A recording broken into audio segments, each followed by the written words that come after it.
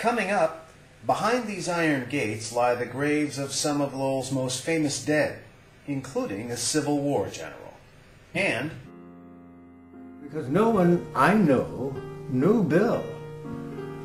I mean, they'd heard of him, they'd seen him, but they had no sense of knowing the man. a documentary about Westford artist Bill Millett. It's all ahead.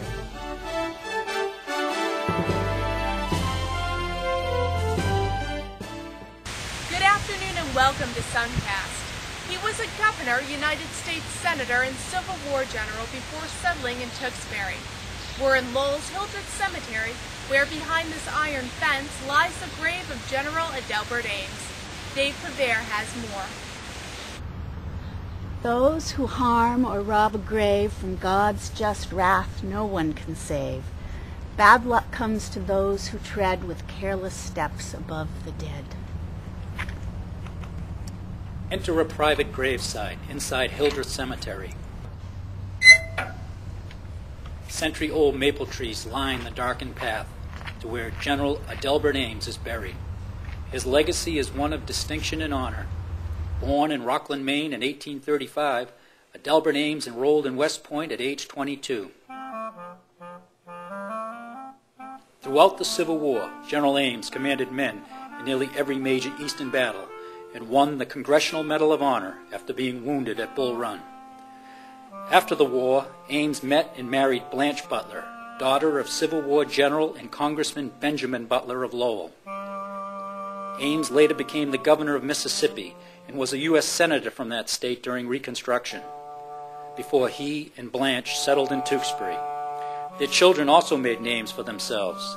His son, Adelbert Jr., became a famous scientist, and his daughter Blanche's botanical drawings are famous. She married somebody else named Ames, so she was Blanche Ames, and he was a famous botanist at Harvard, and they traveled all over the world, and she did paintings, and they identified plants from all over the world that are, and they still use their paintings and their descriptions in botany classes today. Caroline McCloy is not directly related to Adelbert Ames, but their families are connected through marriage. The family maintains the private graveyard to preserve their legacy and piece of American history. In Lowell, Dave Pevere for the SunCast.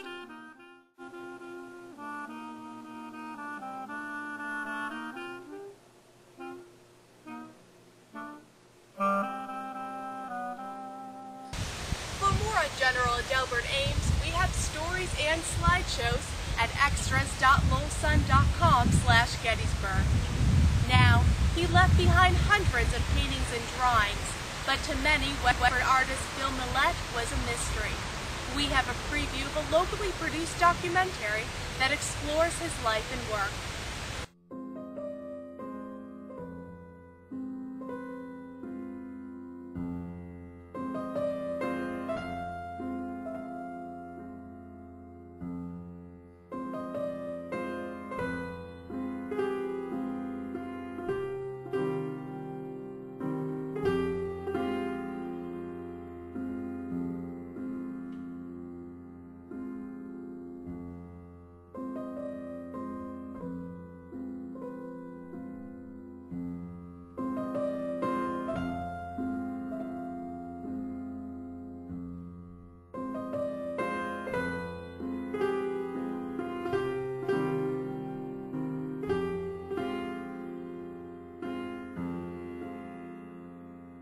Because no one I know knew Bill.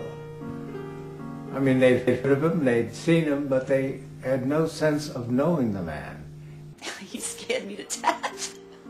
I mean, he was so big, 6'5", and he had the long beard, and he had the red plaid jacket and the rubber boots and the dish towel around his neck with a clothespin to keep it closed. I had never been in his house, and I wish at this point that I certainly had, because his house was full of all these beautiful paintings everywhere.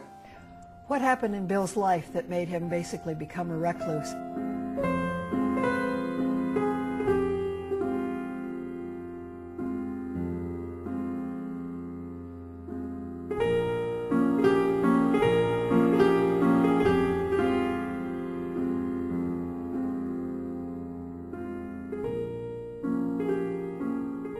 coming in through the front door. There were no lights, so we were given headlamps to walk through the house. You couldn't really see too much. It was just piles of seemingly totally random things up to about shoulder height, I'd say. Because it was sort of like an archaeological dig.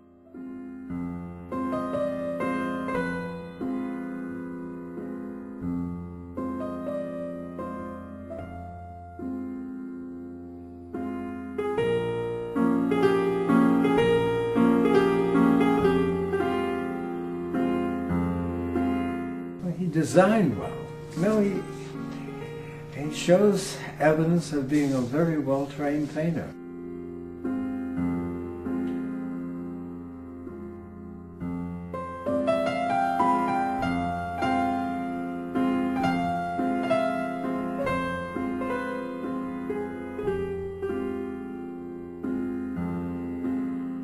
There's some sadness that things probably didn't work out in his life as he would have liked.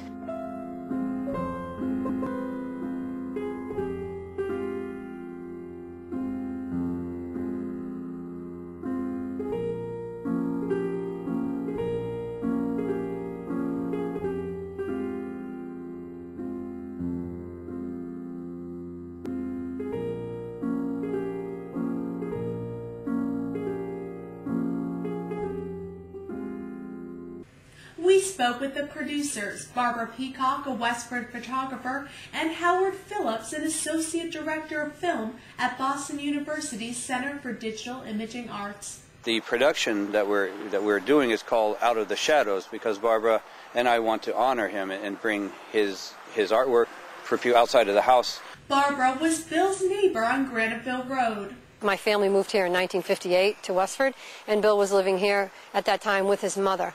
There are 5 of us, 5 children in my parents' family.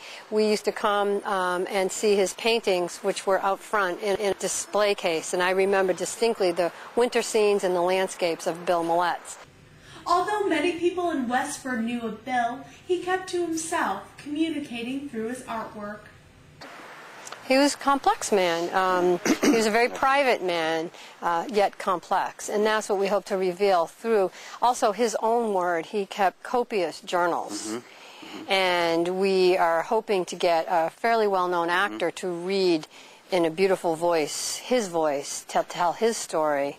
Because he's got some very interesting things to say. He kept a lot of journals, which was one of the ways that he communicated, I believe. That was one of his ways to communicate, and he even wrote stories about himself. He wrote stories to curators talking about his art. So that was one way that he communicated. When Bill died this past November at 85, hundreds of his paintings and drawings were discovered. The incredible thing about his art is he was a very good draftsman. He could paint a portrait beautifully and a landscape beautifully and do these incredible drawings. So he was very well-rounded, and that's unusual as an artist. His watercolor style is different. He's very light touch, not that his art style is heavy-handed anyway, but I think his watercolors are very unique. His family home was a Pandora's box of historical treasures, some of which will be displayed at the Westford Museum. The wonderful thing about this house is essentially one family lived in it, and I don't think they threw anything out, or they threw very little out, so the house was chock full of 130 years of family history and also of Westford history. While the house is currently on the market, the family hopes the new owner will preserve its history. For more information or to support the documentary, visit web.mac.com/outoftheshadows. Thanks so much for joining us. Have a great afternoon.